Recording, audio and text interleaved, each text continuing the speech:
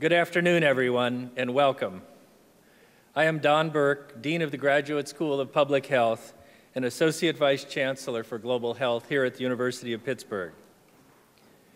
Let me begin by conveying the sincere apologies of Chancellor Mark Nordenberg that he could not be here with us this evening. Last night, his mother sustained a fall at her home in Florida, and he promptly flew to be with her at the hospital. At this time, I'm relieved to report that although bruised, she does not appear to have any serious injuries. I know that Chancellor Nordenberg very much wanted to personally host this event because he asked that I send him an advance copy of the book to read on his recent plane trip to China, which he did. In a note to me from Beijing, he told me that he found the book fascinating. Of course, given his storied eye for detail, he then went on to critique it. Quote, on page 195, in the fourth line from the bottom, there is a reference to 100 that should be 1,000.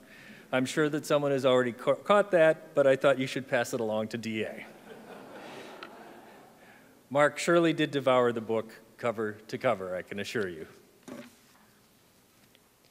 And because we began talking about this many weeks ago, I know that Chancellor Nordenberg was very excited, as am I, to be part of this program, launching the release of a compelling new book that chronicles what may be the greatest public health triumph of all time.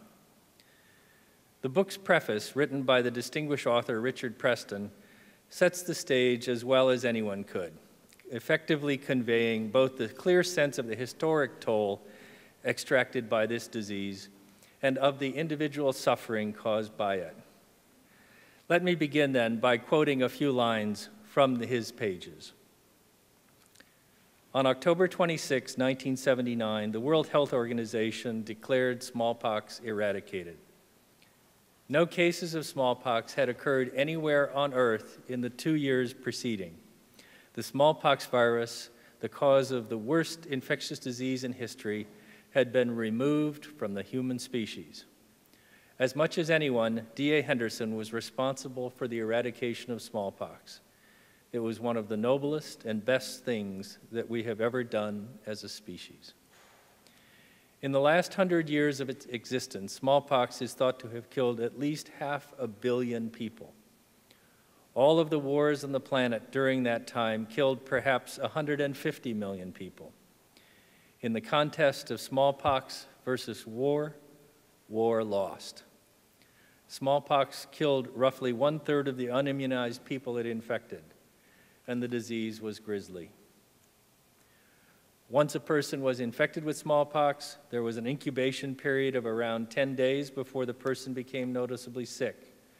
Then the person got high fever and aching pains. After 2 to 3 days, the patient developed a rash. This quickly rose into pustules. These were hard, pressurized blisters filled with clear, faint, opalescent pus. The pustules often merged into sheets, which was called confluent rash, and the patient was likely to die. They died of shock.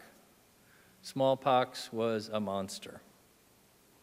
It is our good fortune this afternoon to have two distinguished speakers who will discuss from different perspectives the defeat of this monster.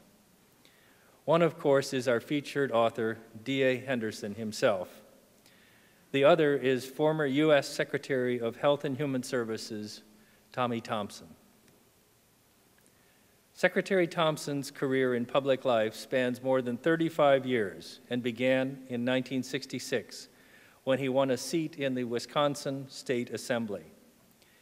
He was elected governor of Wisconsin in 1986, beginning what would be 4 terms of service until his appointment as Secretary of the U.S. Department of Health and Human Services in 2001. In November 2001, Secretary Thompson named Dr. Henderson the director of the government's newly created Office of Public Health Emergency Preparedness and charged him with coordinating a national response to public health emergencies.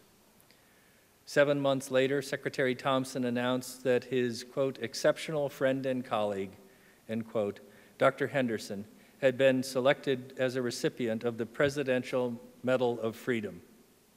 Many of you will recall that in 2002, Secretary Thompson joined former President George W. Bush and former Pennsylvania Governor and then Secretary of Homeland Security Tom Ridge when they came to Pitt to publicly launch the nation's efforts to combat bioterrorism. Secretary Thompson entered the private sector in 2005 and serves as an independent senior advisor of the Deloitte Center for Health Solutions and as a law partner in the Washington office of Aiken, Gump, Strauss, Hauer, and Feld.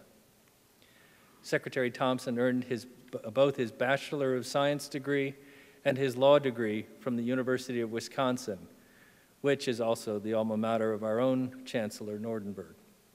Would you please join me in welcoming to the podium Secretary and Governor Tommy Thompson.